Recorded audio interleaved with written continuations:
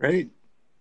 And I will send you the link as soon as we're probably live on YouTube right now. So if you're joining us through YouTube, welcome.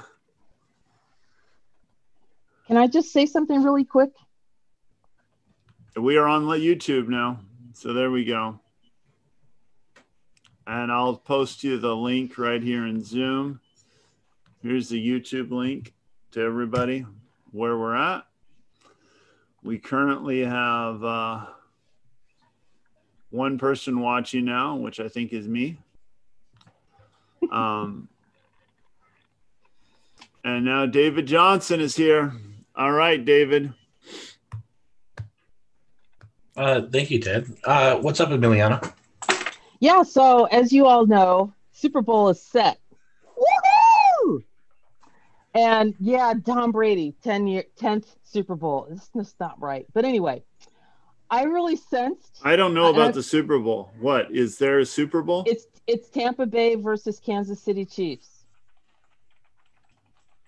Tom Brady's still playing? And Tampa Bay. That's right. It's his 10th Super Bowl. Haven't you had enough? No, not yet. I thought he retired last year. Yeah, no, he just left the Bills. That's all. Or the Patriots, yeah. So here's the deal. So I learned this from Doug Addison, and a lot of this is, and I like to look for the Lord in everything. I really do. And as soon as I learned that Kansas City won, I'm like, didn't they win? They lost last year, right? Didn't they? I think they lost last year. Okay. Nevertheless, I think Ted and you and I talked a little bit about being more prayerful, or maybe that was me and Ernie. But I really feel like the Chiefs are going to win, and here's why. Because it's Kansas City, Missouri, because that's where Arrowhead Stadium is. And also in Kansas City, Missouri, the International House of Prayer. And Mike Bickle has been feeding that for, I think, at least they won last year. They won last year. Okay. I still feel like they're going to win again this year, because I think the Lord is trying to say, you need to keep praying.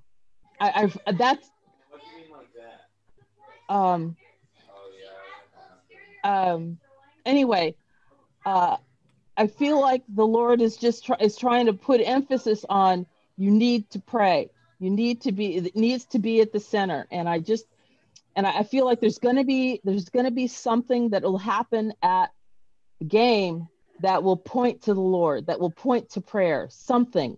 I know that Doug Addison has interpreted, for example, that one Super Bowl in New Orleans where the lights went out, and he saw the Lord all over it, up to and including Bible verses.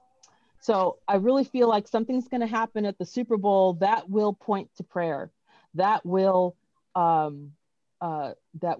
Lord wants to speak to us. And, let's be honest, a lot of Americans are going to watch that game. So I think we need to pay extra special attention, because there's going to be a prophetic message in there somewhere. But I also feel like the Chiefs are going to win, just because. I could be wrong. I don't usually make predictions. I just don't. But as soon as I learned it, I sensed that immediately. So just throwing that out there with the caveat, I could be wrong, but I see Jesus in everything.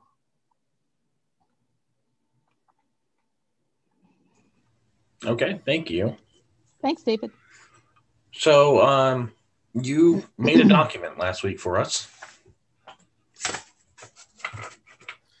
Yeah, I have an apology to Em. I didn't get my suggestions in until after Friday. Sorry about that. Yeah, because I was going to work on it over the weekend, and yeah. So I was going to have some time. The dog ate my homework. I put in a whole lot of comments on my phone, and then didn't send them, and I don't think they ever got in. Oops. All right. Well, we'll just carry it on over to next week. I'll take a look at it on Saturday. So or I can give you verbally right now. You can always type it up and send it over. Okay. So Thank that's you. a no to giving it to you verbally. That's correct. All right. Fair enough.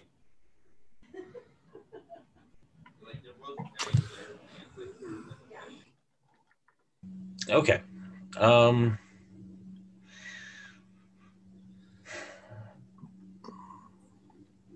Well, I don't know why we can't work on it here and right now. I presented the question, what do we do next? And it's like Ted was taking a picture of us.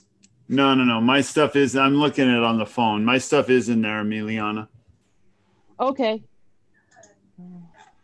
Oh, are you the one who added that stuff at the bottom? Yep. I see. I'm anonymous. I'll put my name in. Okay, I'm working on it right now. She wants me to type, so. Okay. Yeah. So, All right. So we all seem to be in agreement. What are we all in agreement of? That we don't have a clear vision forward, and that's probably hampering our difficulty figuring out what to do next. Bill, what would you like us to review? What's already in there? Is that what you mean? Yeah, and things that aren't in there. But the point of the doc is to do what? Add to it? To review. I mean, I don't like doing too much offline. That's not my preference in general. But we can try. I think the doc is to help us establish what we're aiming for. Yeah, so we get to talk about it at some point. I'm just, I don't know what the end point what the next step is. When do we actually interact with the doc besides just sending edits? I guess, is there can you provide your input first?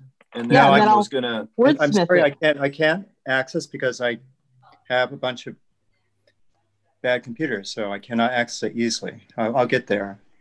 I'm jumping around computers like crazy. I'll get there. All right. So why don't you just send me an email with your input, and I'll throw it in there. Okay.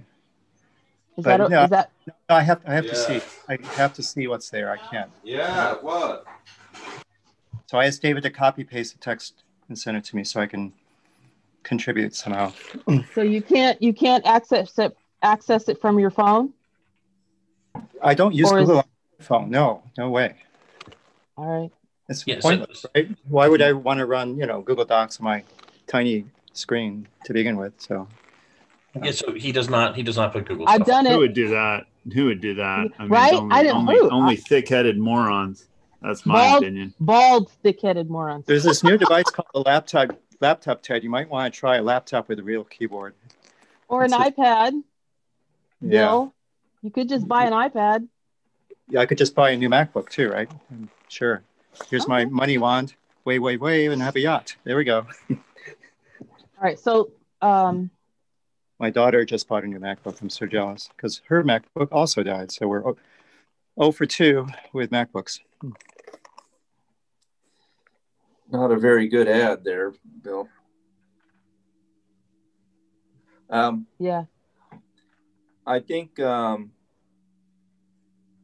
would it be good, M? I know your preference would be to get everything in textual form and then have a chance to edit it together. Mm-hmm. And then we would all have something to focus our conversation. But I wonder if, would you be open to going through some of the values and finding out if there are any values that we came up with that everyone doesn't agree to? I suspect that we're going to pretty much agree on most of those, but would like to check and make sure. All right. I'm open on values. I have the split screen, so I'm looking at the document. Shall I bring up the document? That would be nice. Yes. then I can share my screen unless Emiliana wants to share her screen. Can I share my screen? Okay. Yeah. Can I? Oh, here we go. Share screen. Zoom.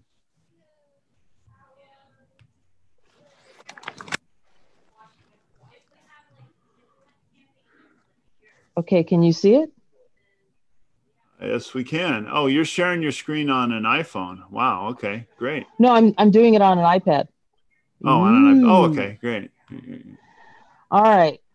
So, can everybody see?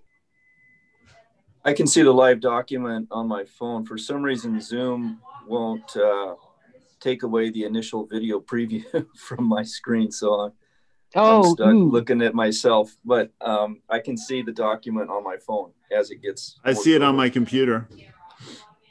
I can see your screen. All right.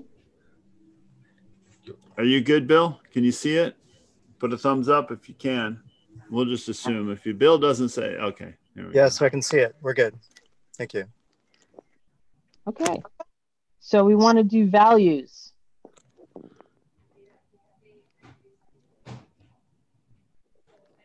Actually, can we? It looks like you had some like filler text in there.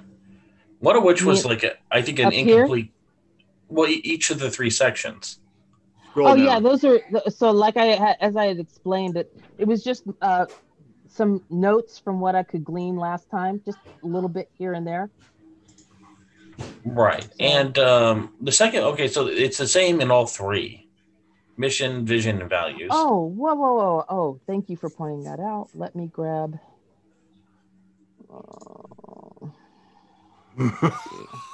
Naya, come on. Jim Acosta. Yeah, he had a few things to say. Biblical. Where did I? Oh, wait. I think I. Okay. Oh, yeah, I sure did. All right. Deleted note. Cancel. Recover. All right.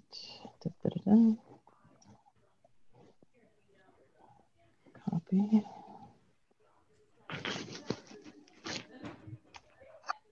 Wait, what was that? That was the mission.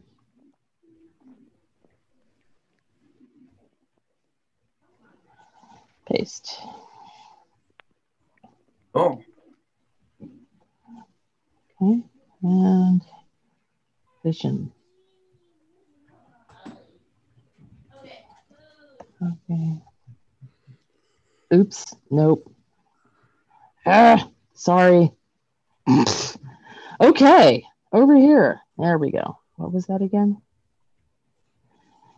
Mission, vision, values. Everyone should be, so must be the vision. God, please paste.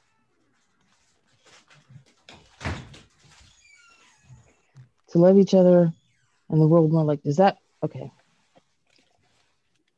Vision, yep. Okay. Okay. That look about right? Better? Go to town, y'all. Thank you. This second line that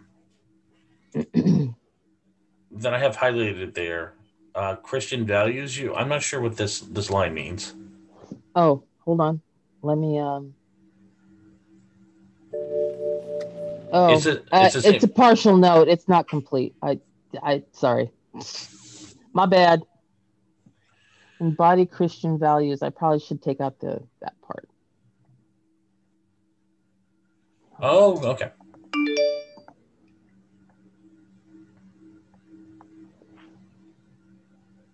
Well, it feels like the values you were actually sort of saying you were taking stuff that I said, and so maybe my takes on them are a little bit more full. Feel free. Go right on ahead. So I'm going to just I was just taking scant notes. All right. If you go into the document, more than one person can edit it at the same time. He is. I think. Oh, yes. He is? Okay. Yeah. Yes, I've been No, Emiliana has these really great magical editing powers that Right? even a keyboard doesn't even show up, and she's just like modifying stuff. Yeah. It's amazing. It's the Holy Spirit. It's amazing. Thank you for doing this, Emiliana. Good start. Sure. Appreciate it.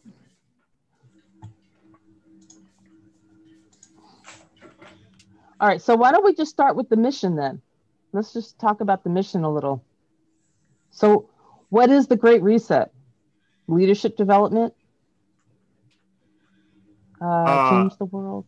Change the world is almost too much, but yes, I understand the goal. But yeah, leadership development? We're not doing the Great Reset. The Great Reset is dead.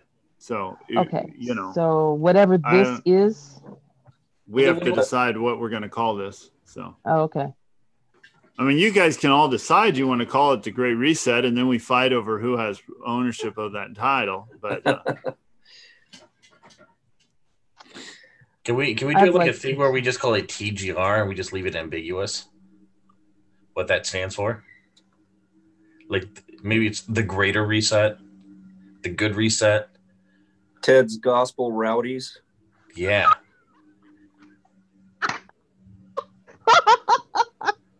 There you go. All right, I'm in.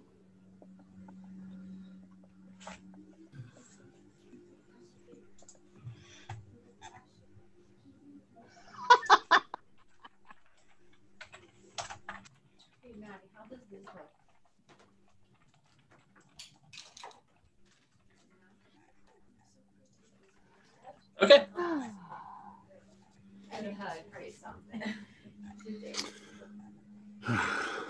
So what do we want to do? Or maybe we should do the vision first and then no, it's really one in front of the other. So what do we want to do? What are you guys passionate about? You know what I'm passionate about. What do you want to do, Emiliana? I want to reconcile the church to the world. In other words, for God so loved the world, right? And so the church needs to reconcile itself with the world. It needs to reclaim its original mission, which is to disciple the lost, to spread the gospel of salvation. And right now, the church is doing a really lousy job. But perhaps maybe the definition of church needs to change, because church isn't a mega church. It's not a small. It's people. And so I feel like, okay, thank you for letting me say that out loud. So maybe, yes, the church needs to reconcile itself with its people. And its people is everyone in the world, because we're supposed to love like Jesus, walk like Jesus did. Jesus and God, the Lord, loved the world. So I feel like the church needs to reset itself, to reestablish itself based on the Great Commission, and remember our values, and that is Jesus valued people above all else. Jesus didn't come in and Jesus did not show up to have a revolution, or he did show up for a revolution, but the revolution was in our heart. It's a revolution of our heart, a revolution of thinking. I hope that makes sense. I really like what you're saying. Who's typing? Is that Emiliana or is that David? I think that's David. It's the Holy Spirit. Woo! I think we should have certain banned rules, banned words. Like, I think we need to, like, I really like what you're saying, Emiliana, but yeah. Revolution might be a bit much. No, I don't. Well, maybe I like revolution. I'm a revolutionary. But church is a big question mark. And also, I think we need to try to get beyond what we see other people failing at. Yeah. And or maybe what am I passionate about doing? So I agree with Emiliana that we should probably talk the mission or the target, the goal before we can talk vision. But perhaps it would be better to confirm values before we talk about mission. Okay. Well, I think you should say, okay. Because that's I would like you to say reconciling the followers of Christ, or reconciling the church with the world, or loving the world. That was the heart of what Emiliana said. So resetting the church, reconciling it with God does not capture what, it only captures one aspect of what she said.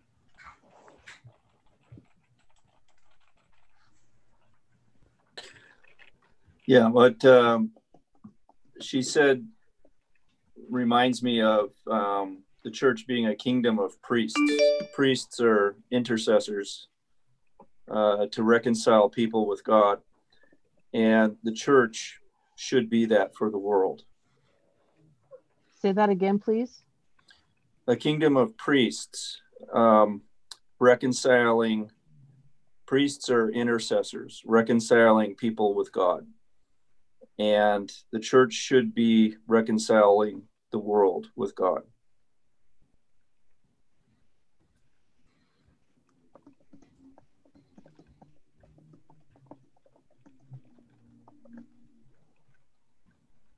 Who cut off, who deleted what David Johnson wrote? David did. Yeah, that's what I thought. Because he did a bad job. That's okay. You didn't do a bad job.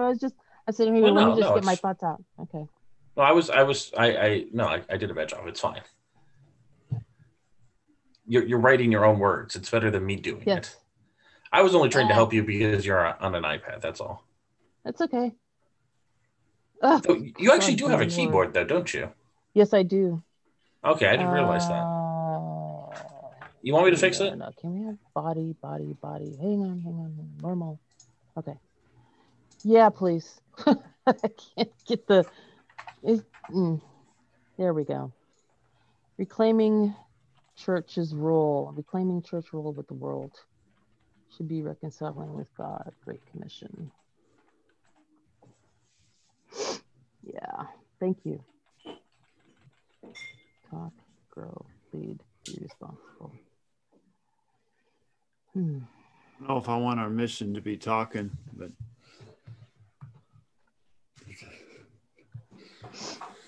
So what are our values?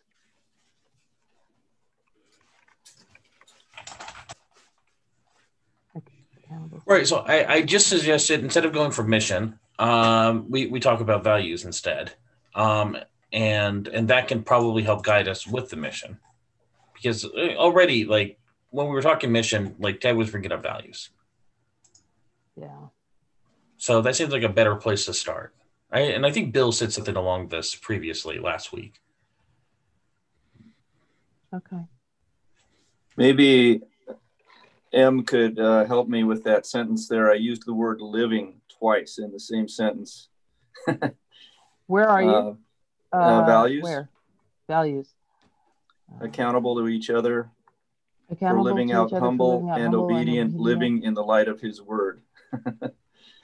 That's not a good sentence at all. Yeah.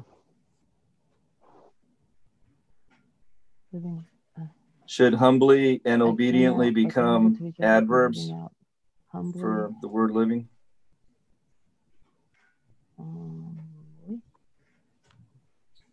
And obediently. Rather than wordsmith, what I would like to recommend, if you guys, rather than trying to wordsmith it right here, we try to get the concepts out there.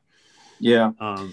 Even if they're in broad strokes and too many words, and then because Emiliana can wordsmith it on her own without a whole bunch of micromanagers. So I feel like in our group, the Bible should be non-negotiable, and that we help each other be held accountable to what it says to us. That's what I was trying to capture there, that how we treat each other in the group, and then how we each live outside the group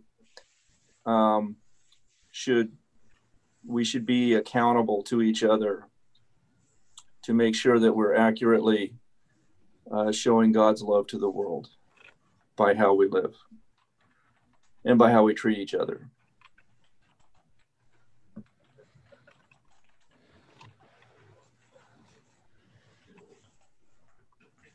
Oh, what happened to my bottle? Oh, I'm sorry. That was my bad. Okay. Ba, ba, ba, ba, ba. There you go.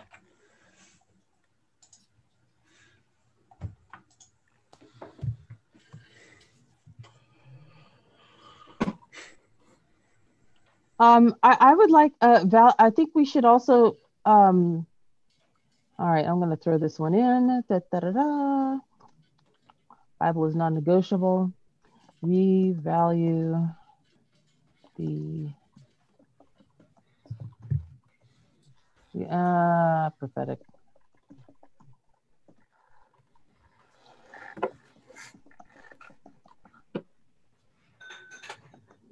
On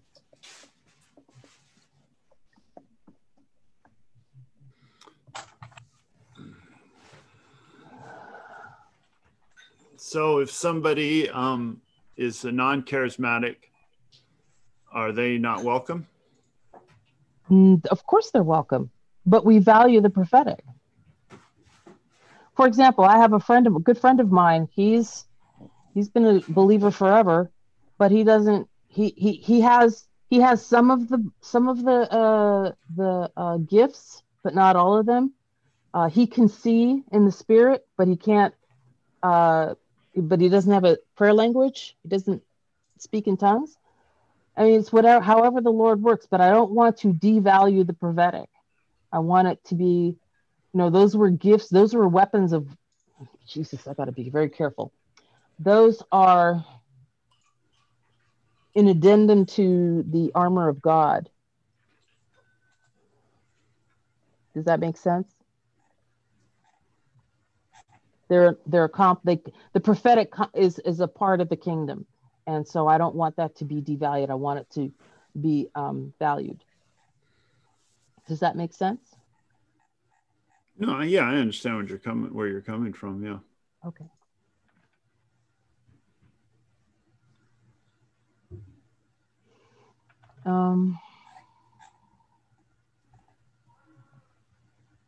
Values. Oh.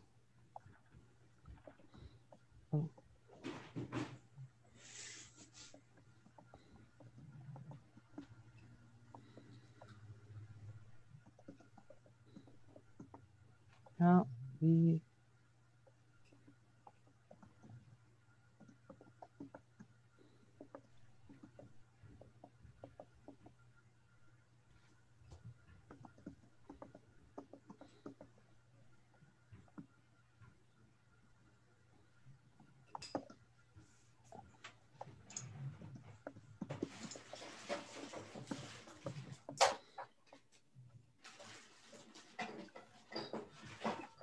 Is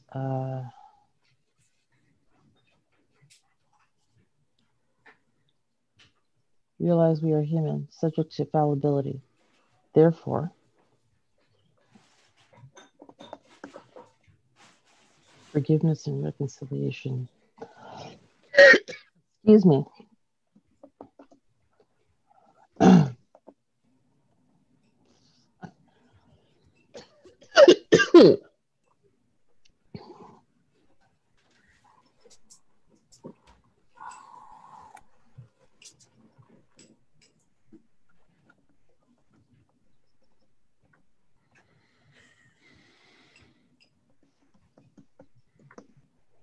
Forgiveness and reconciliation is our what? Clarion call?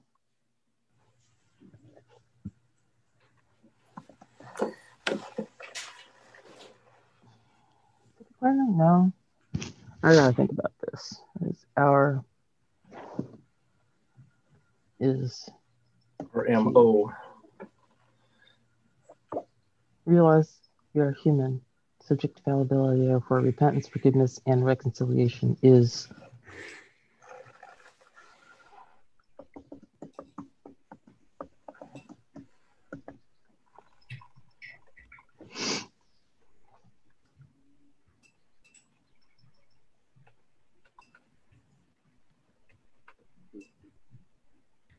Oh, here we go. Values.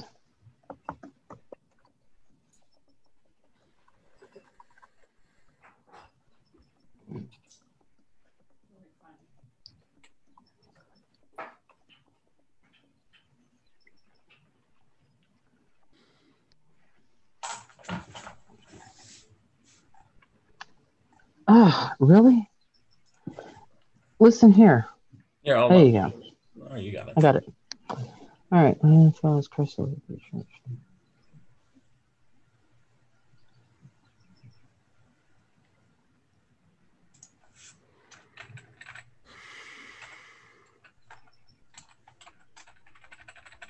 Oh, there was something else. What is it?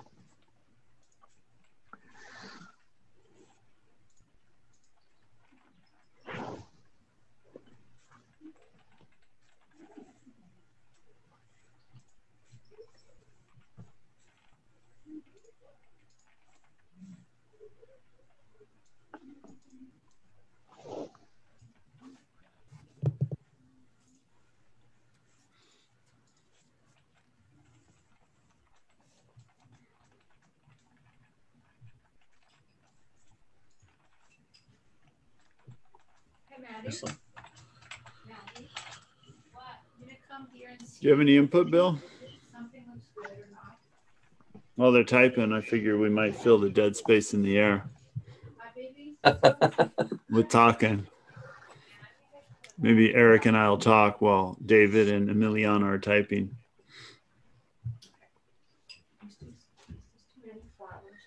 So Ted. Yes, sir. Did you have a good week? Last week? Yeah. Pretty good. Had a pretty exciting day today, too. Was all of that excitement had in Zoom calls? Not all of it, but yeah, I was very much in Zoom calls today. Yeah. Nice. Thanks for the introduction to Melody. I'll try to follow that up. This last week before we depart is a bit of a scramble, so I might be able to develop better routines after we're over there, and not trying to pack up house and leave.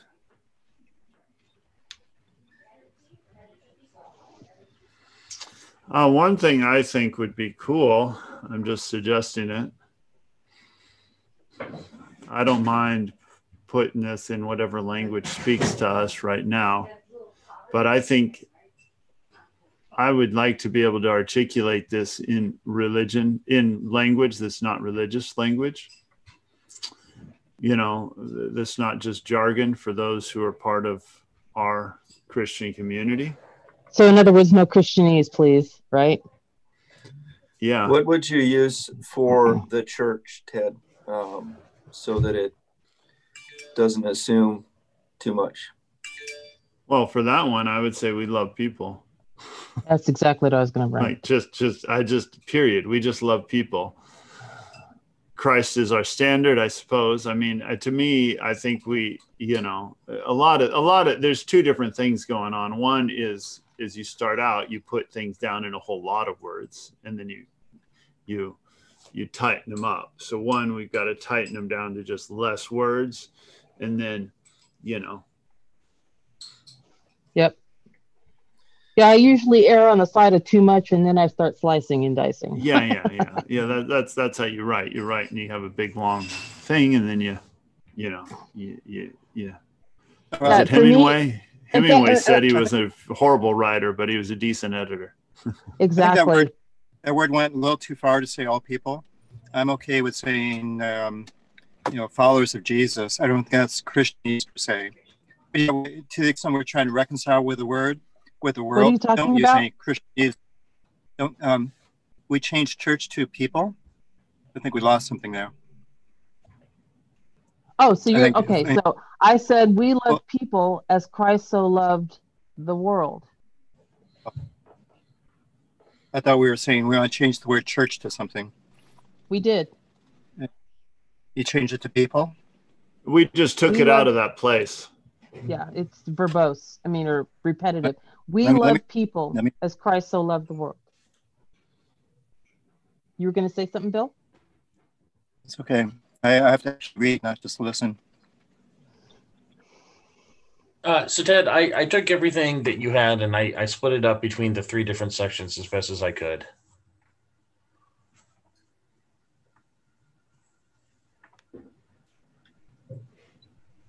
Okay.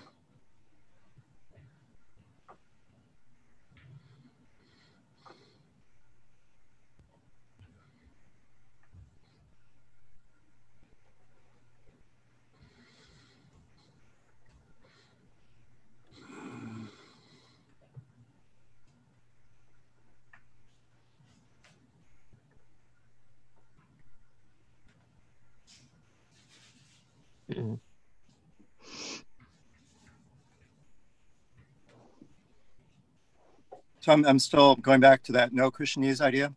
I think we can let Milan do that. I think the sensible second principle I'd like is no ambiguous statements. So like, we love people, to me is, I mean, you could say as Christ loved the world, but I mean, I want to get something that I'm not going to get from a Sunday morning church mission statement. So I want to get some more meat on it. And I think it's a mistake for us to assume we all mean the same thing as to how Christ loved the world. We need to dig into that. No, I agree with that too. Yes. Like, we love people. Like, what are we really saying by that? What do we mean by that? Yeah. You know, Right. what does that, how is that, you know, how does that govern our activities? Right. And so I'm not earning his docs, but his agendas tended to be like pretty, I could interpret it 20 different ways at least. And so I'd be content to take even one of these and say, that's our mission, to drill down on one of these. I can't drill down on 20, just telling you in advance. Yeah. I think, I mean, when you write a mission statement, again, you put a whole bunch of stuff out there and then you drill down as to what really do you want to say? What really do you value? What do you mean by those words?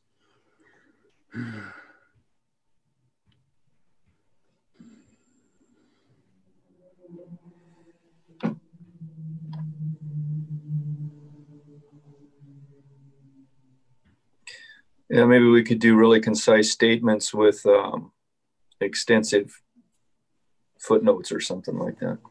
Yeah, or we start out with expansive statements as we're trying to get it all out there, and then we narrow it down to things that are tight and concise. Then, you know, either way. Or the other way around, have a tight, concise statement and then broaden it if we feel like we have all the spare time in the world. Let's give some examples.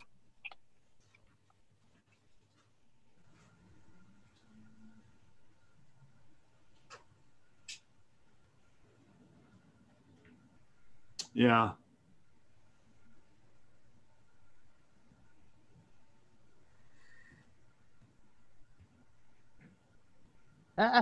No, goodness. Really? Right here, right here. Close. All right. There you go. Here you see from God's word.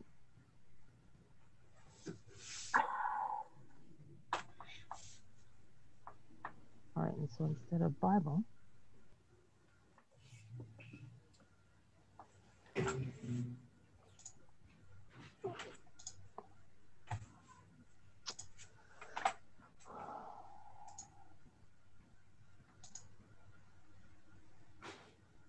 and one more, my third principle is, I think it's more efficient to reference something that is existing, because Jesus himself did that. He didn't just come in and say, hey, here's something brand new. You've never heard any of it. And he sort of said, well, okay, I see where you guys are now, and I want to extend it in the following ways. It's like when Emiliano says the church is doing a terrible job. You can't just say that. You have to say how to make it better. Right? You have to identify a problem. Otherwise, it's kind of a nasty claim. So you have to say, okay, what we see on TV Sunday morning, good in this way, lacking in these ways, and we're going to, go after these things that we think are incorrect. We're going to de-emphasize those. So you have to, I think it's just more efficient to point to something existing, either the current church or the church 2,000 years ago. It's just more efficient to start with something. Isaiah 60. Yeah, I think to me, the Great Reset gives the idea of just going back to the basic bios. And,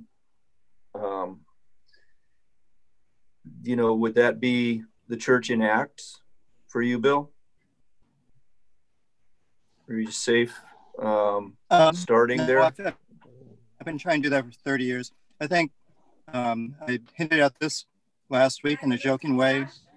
Jesus didn't use Google Docs with the disciples. It's 2021. The world's very well connected. We have Eric going to Thailand. It's a different world. And so what are we going to do about it? I don't think we want to drag all of society back to 2,000 years ago.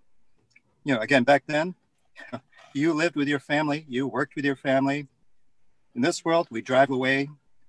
The average person now spends 3 hours a week not in front of a screen. So we have and that's for sleeping. Yeah, not including sleep when they're awake, right? So that's 3 hours a week to interact with people face to face and dropping. But no, I think there's been way too many attempts to just go back to Acts 2. But there's certainly principles in Act 2 that we can bring in. But I think I made a mistake there. So I said, first principle, don't use Christianese. And then I'm saying, start with a church or start with, some religious model. No, maybe we should start with, my hope was in Silicon Valley, start with the prevailing Silicon Valley model of what salvation is. And it's typically, I'm going to ignore my friends and family. I'm going to work 1,000 hours a week and do an IPO, and then I've made it. If you want to connect with the world, connect with, as Paul did, he said, oh, Caesar, looks like Rome is really powerful. Let's discuss. But Caesar's not with us right now. It's other global things that attract people's attention.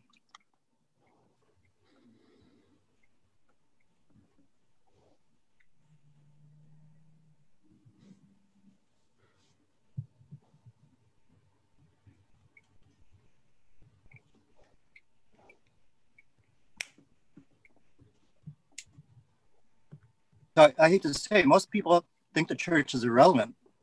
Most people think whatever you have in America, whatever country, is like a million times better than what you saw in Acts 2,000 years ago. And so we have to be like Jesus in 2021 and say, some good stuff, but all this, you're just sitting 8 hours a night playing violent video games. We have to speak and be specific.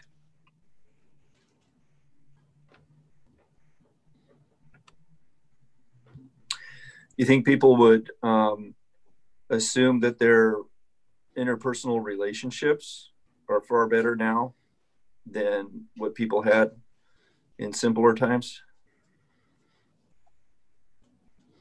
That's a good question. Some yes, some no. Supposedly an epidemic of loneliness, if you read all the big news headlines, the British Health Service has launched a task force to address the epidemic of loneliness.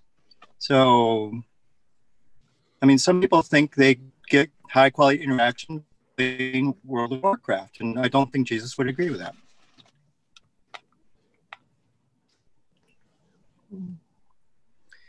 Yeah, I think most people you would talk to long for something better in their interpersonal relationships than what they're experiencing right now.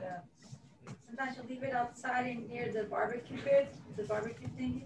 Yeah, I like that. I think I've worked with that avenue, and that's why I work with the homeless, and I think that can work really well. And I think Jesus also spoke to that. And how do you think the Samaritan woman at the well's interpersonal relationships were doing that day? She's dying to have a human even look at her. All right, so I'm just this is really hitting me personally, and that is I have an intimacy deficit. In other words, when I try to connect and be intimate with people, it usually just dies at some point. And so how do you guys, I mean, I feel like it's important for us to be intimate. And so I kind of added that up here because Christ went to Mary's house. Christ went to somebody else's house. He was house hopping, you know, people were hosting him and he was intimate with them in face to face. I mean, granted, we're on a Zoom because circumstances, that's the way it is. But I feel like we need to stress the intimacy, that we would feel so safe with each other that we would really begin to see the kingdom of God among us. Yeah, I'm tracking you up until the point of safe. I think Jesus' versions of intimacy was he saw your heart and he saw what you needed. And that wasn't always like, oh, it's okay, you didn't do anything wrong. So, you know, he's like trying to have their heart aligned with his heart. And that's a very intimate thing. But by safe, I mean, in other words, when I become vulnerable and it's clearly this is going to be an intimate moment, let's just say I want to feel safe in that I know I'm not going to be yelled at. I'm not going to be put down. I'm not going to be ridiculed. And Emiliana, I'll check me if I'm wrong, but do you also mean that the relationship is robust? So yes, even if there's a blow up or a misunderstanding, that it's normal to have reconciliation and to be restored to a state of grace in that relationship. Yeah. So it's robust in that regard. That means both people value the relationship enough to seek that restoration, realizing that, okay, it was a speed bump, slow down, you know, let's work through this, right? Does that make sense? Yeah, exactly. And I feel like what happened between you and Janet was one of the best experiences of that I've seen for a long time.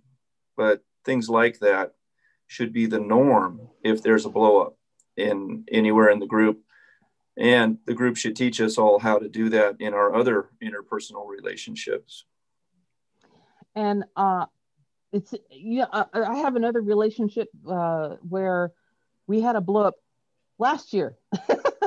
Literally, it was when was it? It was in October-ish, November. Yeah, it was October actually. And the other person sought. We tried to work it out and it blew up. It less than 30 seconds. They're like, yeah, this phone call is over. So we sought counsel with someone else. And I said, you know what? I have, given my PTSD, I know me a lot better than I did, say, 15 years ago. I need some time and space. I can't just instantly reconcile because I know me. I will say things that I regret, that are hurtful, because that's what was in me, and I don't want to repeat that mistake. And so, boy, this is going to challenge me something fierce. This is going to be a challenge for me, because I know that I probably should reconcile quickly, but I guess it's fear that I'm going to screw it up because, I'm so good at that. Well, I think with practice, we get better at things, and, there's no other way, really. Yeah. Yeah. There will be tears, I suppose. Another thing I never used to do in front of anybody. I was the ice queen and proud of it. I'm melting. Ha ha ha ha ha. Slowly. This is good stuff. The Holy Spirit empowers everyone. Through the Spirit, everyone has something positive to contribute, and so they should be heard. Can I say one more thing about the reconciling idea? Yeah. It's good. Yeah. I know some people, like I have a new friend, he's been trying to reconcile with his father for 25 years.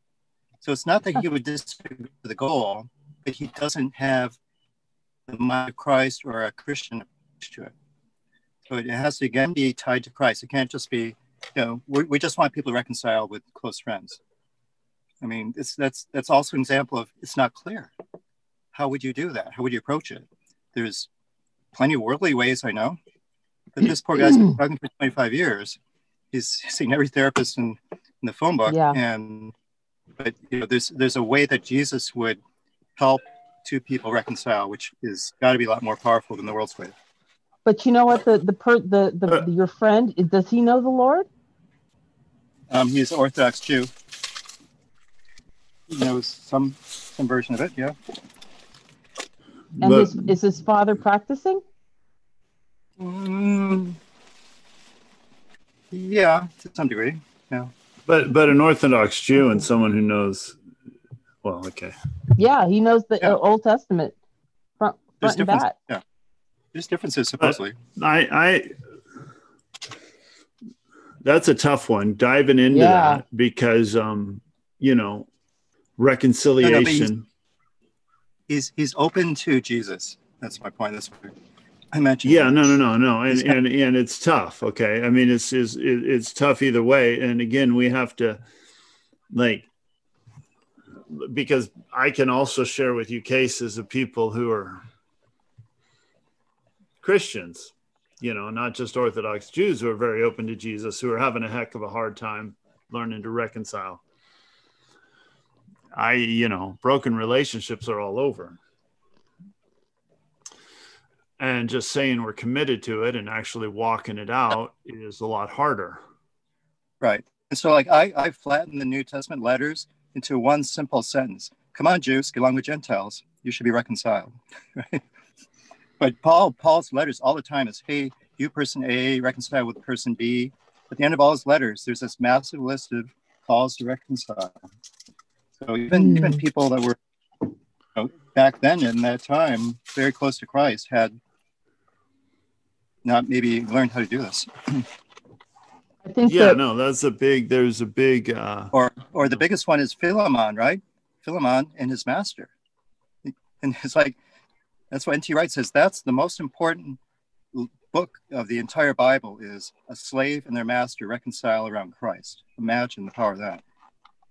And then Philemon goes on to become a bishop, a very prominent bishop. I didn't know that. Yeah, I mean, you look at Philemon, I guess. I always heard it say Philemon, but tomato. The early church and, masters and servants being together, that's one example of it. That was one of the distinctives that made them stick out. We're Jews and Gentiles, the way men and women treated each other, the way, the role of women in the church. We don't realize how radical that was. And I'm talking about, Paul's teaching on women, and the fact that you had Lydia, Priscilla, and Aquila, and on all these other, not to mention the woman at the well, and the way both Jesus treated the outsiders, and then the way the early church interacted together across all these huge divisions, which did not normally like each other or interact or have anything to do with each other, really stood out. In a very positive way. And having said that, they also had big problems. It was tough. I mean, Paul's continually fighting and being persecuted by the Judaizers who were followers of Jesus. Yeah, but he didn't stop. That's the point. And he made progress. I mean, to be clear, the cross, in Ephesians, it's very clear what the work of the cross accomplished. It's to break down the barriers of hostility. Guess who created those barriers of hostility?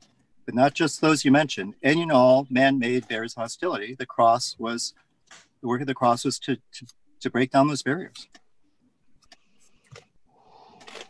So, Bill, do you have my question is reconciliation with a capital R, cross-size R. Yeah. Do you have where have you seen that reconciliation take place, and what you know. That's the examples that we're talking about, right? No, I mean, like you shared one modern example of a friend of yours who's a negative example. You know, he's a Jew and he's been trying to reconcile with his father. I mean, I mean, that story's been repeated over and over. Do you have a positive example? I was arguing for examples. So I can give the ones in the headlines, like in the Middle East, Palestinians and Jews doing joint stuff together on the border, but I don't know that firsthand. And then locally, I'm trying to think, like I'm saying, you know, the dominant culture here is high tech, high tech, high tech. Steve Jobs is our high priest. And has there been a reconciliation that I've seen firsthand with someone saying, well, it's not working for me. Maybe I'm a little bit too selfish. I want to think differently, to use Apple's phrase. Yeah, I think there's plenty of local examples, firsthand things. But I'll go back to Janet Emiliana, right? We all saw that one. Yeah, I think. Oh, sorry, didn't mean to do that. Apologize. You know, a lot of what took place there with Janet and Emiliana is strongly biblical, and it bears fruit. And so, and that's fruit that usually doesn't happen in the world. It's one of the gifts that believers need to be bringing into the world. So, yeah, I'd like to, you know, just somehow have a group where that is the norm. It's expected that that happens if there's ever a misunderstanding or a blow up. And that relationships are robust. They aren't fragile and brittle, where if there's hurt feelings or something that it's over, you know.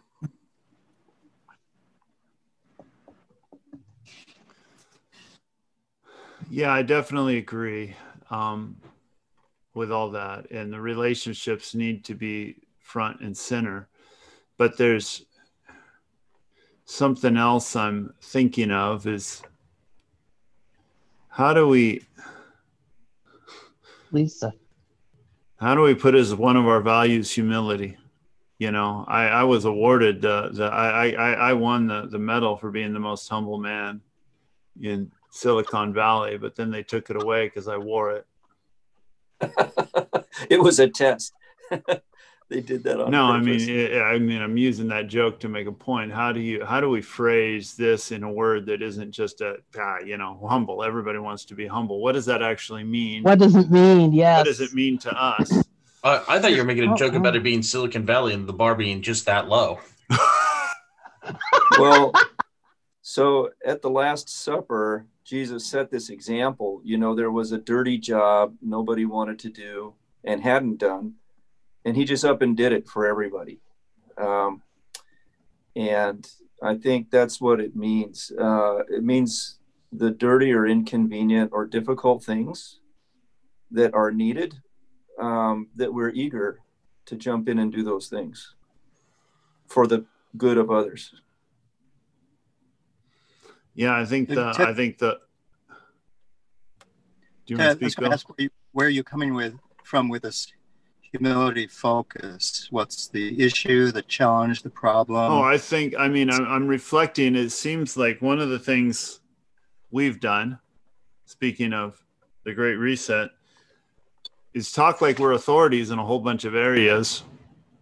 And I don't think we've actually jumped in the game, gotten our hands dirty and know what it takes, you know, and how hard it really is, you know. It's one thing to say, and so I'm saying, how do we grow in that area?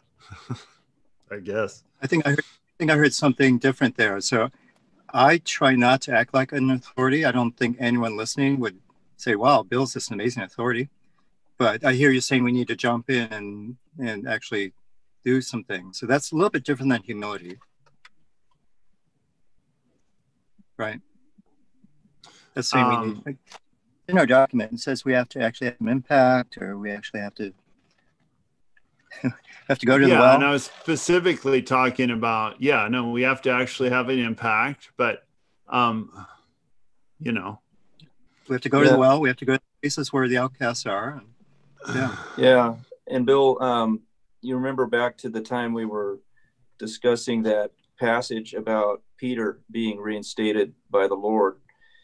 And my big takeaway from that was to love people in a non-directive way. So part of humility is doing things for others rather than telling them to do stuff or trying to influence them and thinking that's love. That could be one type of love, but the more important type is actually doing stuff for them, I think. You mean being of service? Yeah, serving people like Jesus did when he washed their feet at the night. But not in the codependent way. In other words, we're not doing for them what they could do for themselves.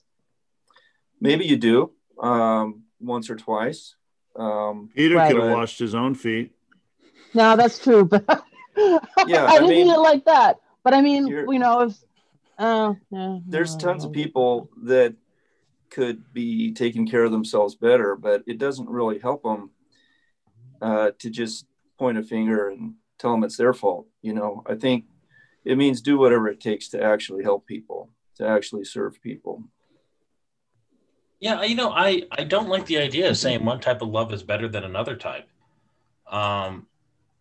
And I can actually think of people in instances in which pointing a finger at them actually did them a lot of good, and they were very grateful that happened. Yeah. So I think it depends on the person. It depends on the circumstances. Yeah, it's what it calls for at the time. Well, I mean, I haven't seen very many examples where people have pointed the finger at people without love that it's done much good. Right.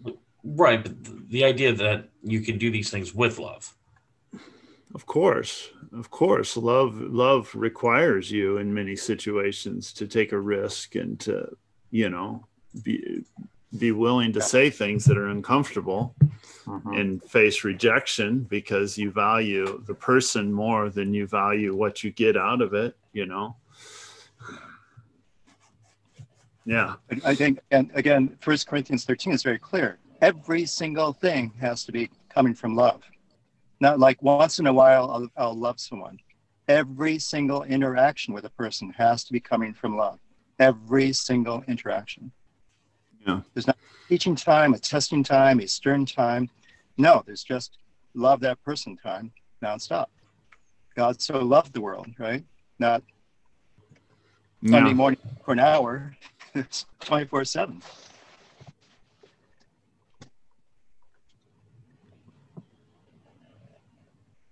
I like Eric's point there is there's many different ways to love someone, and some might be more effective than others, and some might not qualify as love.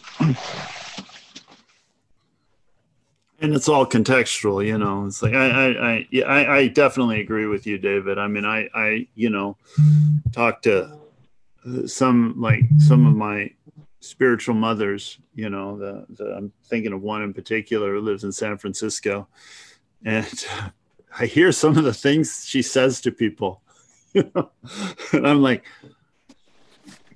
I picture myself saying that, and it just, I'd get slapped or whatever, and the incredibly positive results, and I realize it's who she is and the love that she just emanates, that she'll just see some, there's so much love and such authority because of that, but she's saying stuff that's pretty direct and offensive. So there's two challenges to that. Is A, you have to make sure you're saying that from love, and then here's the harder piece: what is the other person going to hear? So that's where we get in trouble, right? It's like, I was saying something for your benefit, let's say, right? But that person heard, you're criticizing me, you think I'm worthless, you think I'm terrible. So that's the hard part, is you're not talking to yourself. So, how do you do that? Yeah. How do you speak How do you speak truth in love? You don't just speak. Yeah. There's a back and forth, right? You've got to have this interaction going. That's why I was saying last week, the emotionally safe space. So it has to be, what you said there, Bill, didn't sit right with me. What did you mean? And there has to be this back and forth discussion.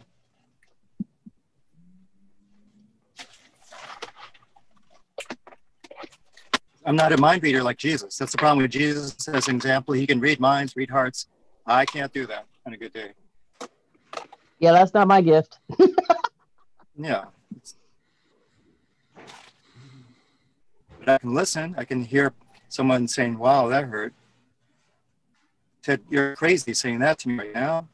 What are you doing? And then there's the discussion.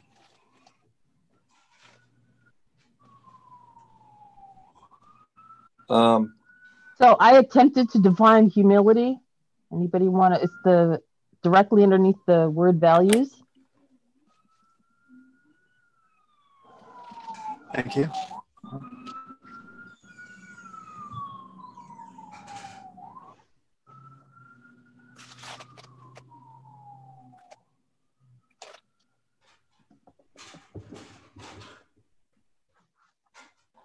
Yeah, how would you like to add this, Emiliana? To serve others according to what they need, not according to what I think, or just to serve others according to their needs.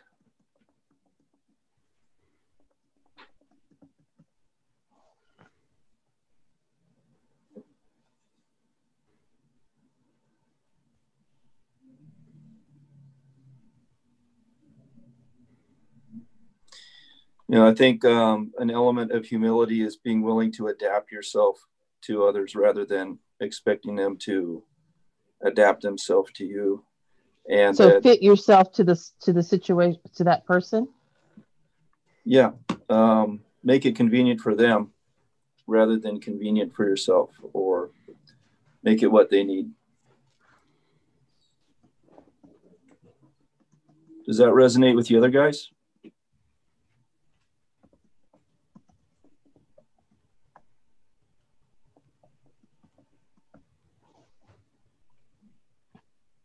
I like the adapt to others. So for example, in the case of children, when you're talking to a child, they're petrified when you're standing and towering above them. But when you sit down and you look at them face to face, you're not so intimidating. Right? Yeah, that's a good example. So that I think that's an example of adapting.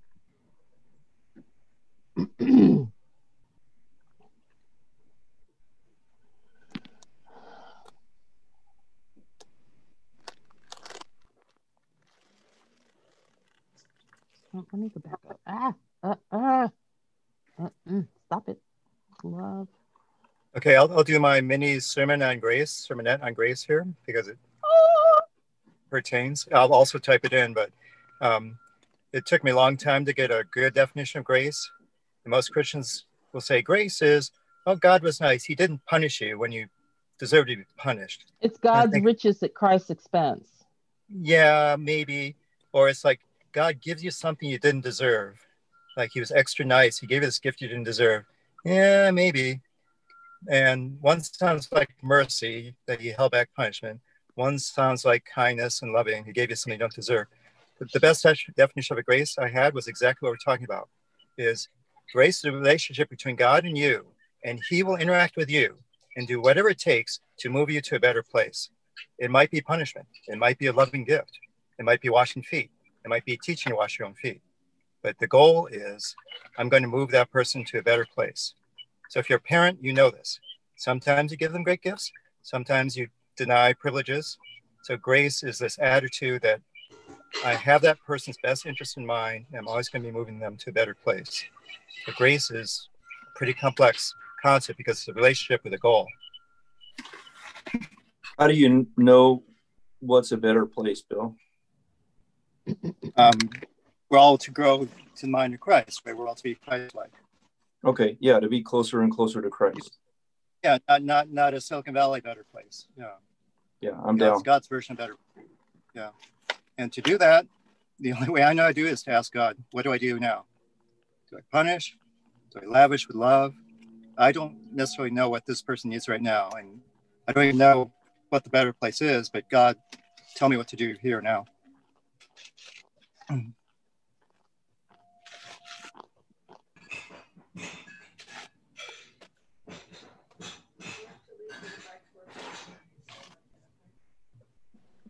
Yeah. Really is it?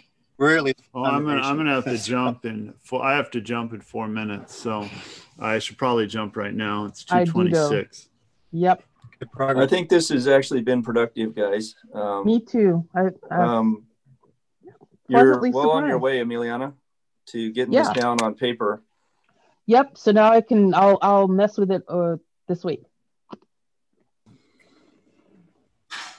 What do you guys want to do next? I mean, this has been 2 weeks. Do you want to share this with everyone else and let whosoever chime in on it? Do you want to make it more complete before we share it with others?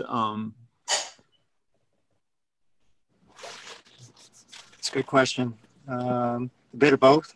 Maybe polish a little bit, then share within 7 days. Okay, so maybe Emiliana touches it up, and then make it look pretty. We all get one last polish on it via the Google Doc, and then it becomes public next week on the call. Yeah, public consumption. Yeah, and just make sure we very carefully disclaim it. We're not saying we're done. In particular, there's a lot of it's a living document. Vague things here that we said we would drill down on, so not just yet another generic church mission statement. And we want their help and all that good stuff. Yeah. And how you present it is going to be really important, how it's received. Okay. I'll put a little thing on the top. This is a living document. Yeah, with the following deficiencies. Work in progress. Yeah, and we can even list the deficiencies that we think are there. And also, mission, vision, values.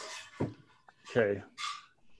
In this case, we should. What do we actually want to do? I mean, this is good, but what do we actually want to do with this? I want to know, what do you want to do with this? Like, Bill, what do you want to do in, like, you tell me where. I want to know where you want to be. Do you want to say, I want to have something that empowers me to go help my friend who you mentioned to be reconciled? Because I believe, there's more power to the gospel than I have yet. Or what? Where do you guys want to be in I think it's 1 year, 2 years, 3 years? I'll type some ideas, but I'm thinking more of a shared project. I'm still not buying into much we just come together to share struggles, and then we go off in separate projects. It's like Ted says, Ted doesn't need another Bible study. I don't need another group where I just come in and talk about what I'm doing and hear a bunch of other people say what they're doing, and we go off apart separate ways. I'm looking for a joint project. I'll use the word parachurch more than church. I don't like parachurch outside the church, but it's just a term. I don't mind the concept of what you mean. I hate the term outside the church. I have a request.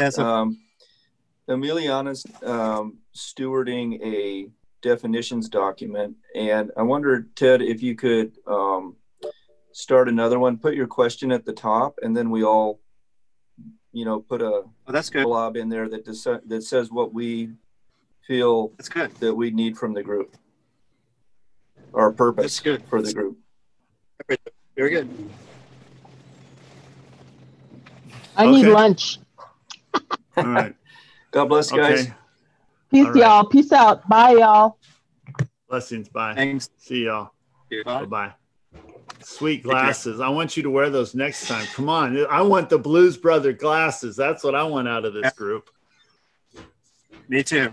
I'll bring it.